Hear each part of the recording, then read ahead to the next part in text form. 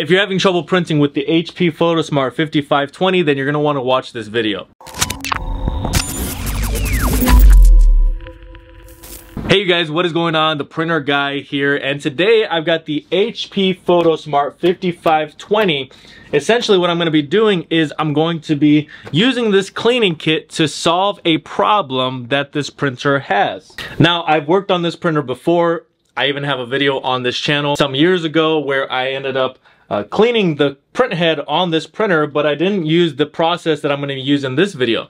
This is the most up-to-date process that you can use to solve this problem. So stay tuned, watch from the beginning of the video all the way until the end. There's a lot of instruction you're not gonna wanna miss. If this video ends up being helpful, please make sure to like. Any questions at all, comment below. And if you want more content like this, please make sure to subscribe. All right, so essentially what has happened has become clogged, and so you're not able to print a certain color, you're printing blank pages, or you have an overall and general print quality issue. If that is the case for you, you're going to want to use the Best Printers Cleaning Kit. There's going to be a link for it down in the description below. Essentially, you take this kit, instructions on the back of the packaging, in the packaging, in this video. You have a lot of instruction. And what you're going to do is you're going to take the fluid, you're going to put it in the syringe. There are attachments that come with this kit. You're going to use those attachments, attach it to the various print head nozzles.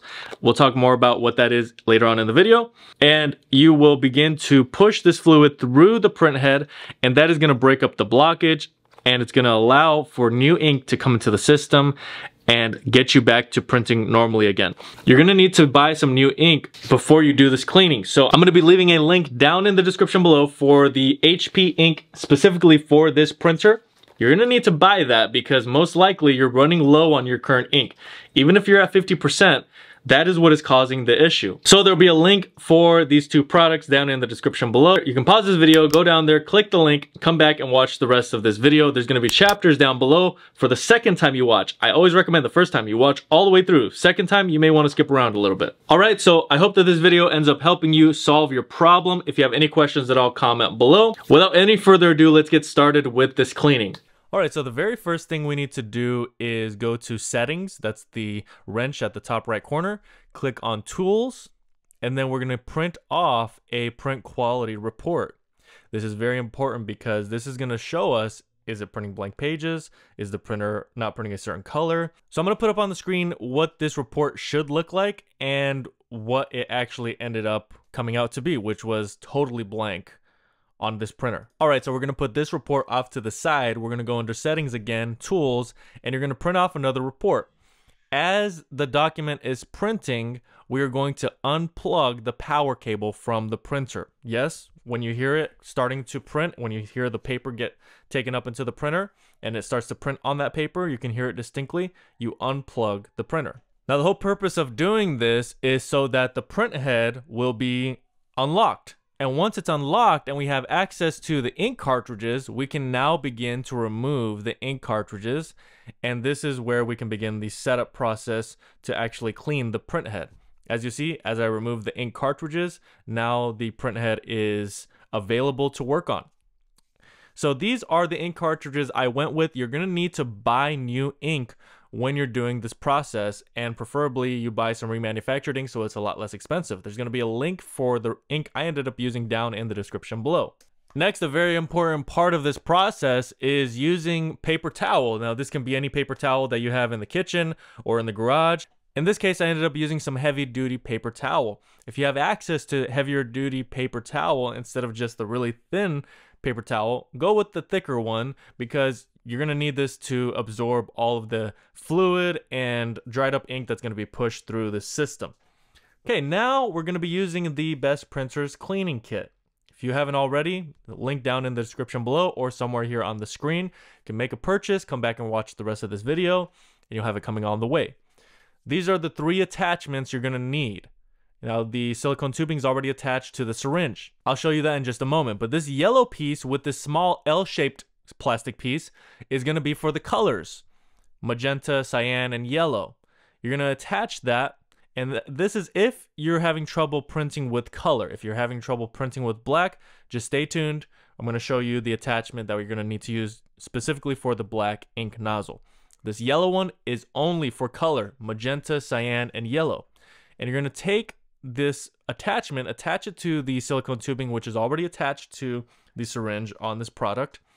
And you're going to fit that over whatever color is giving you the most issues. So this is where you're going to refer back to that report. If only one of your colors is giving you trouble, faded, not printing at all, whatever it might be, that is the color you're going to focus on the most, the color that is giving you the most issues. If it's a blank page issue, none of the colors are working, you're going to clean every single color.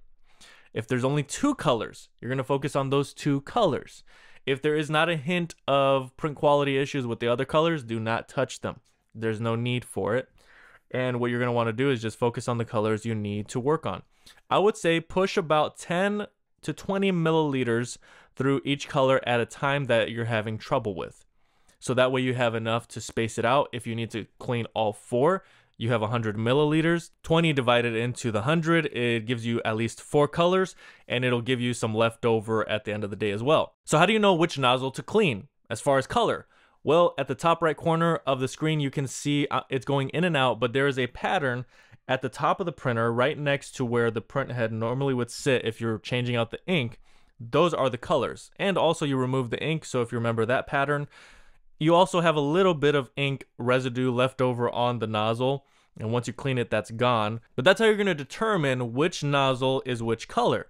Now, if for some reason you are trying to push this solution through and it is not budging, or it is going extremely slow to the point where you're not even getting anything through there, any solution in that nozzle, what you're going to need to do is you're going to need to step back, flush the solution that is in the syringe, warm up the solution, and I have a video on my channel showing you how to do that. And that way you can reapply warmed up cleaning solution to this print head. That's what it's gonna need.